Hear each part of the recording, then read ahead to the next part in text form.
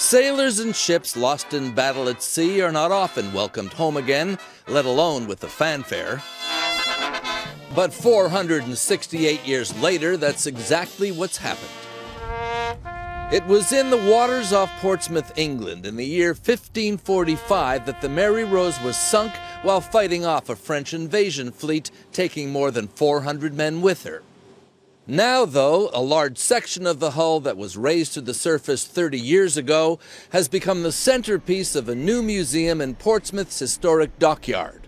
The hull sits in an enclosed hall, being dried with air pumped in through large tubes, while a figure of Henry VIII looks on at his pride and joy. He likes things big. He likes big bangs, big guns, and he's got big bucks. Historian David Starkey says the Mary Rose was the famously fickle Henry's favorite ship for 34 years before being lost. He seems to have liked the ship, perhaps more than some of his wives. He kept it much longer, yes. There's only one Mary Rose. There are 6 wives, and no marriage lasts 34 years.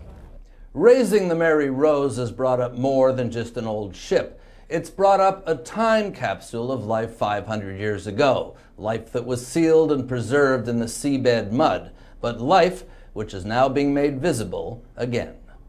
Not just the weapons of war have been recovered, what the men wore, how they groomed themselves, the pets they had on board have all been preserved.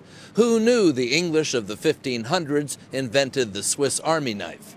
Or that a preserved skeleton and modern forensic science could reconstruct a crew member who looked a lot like us.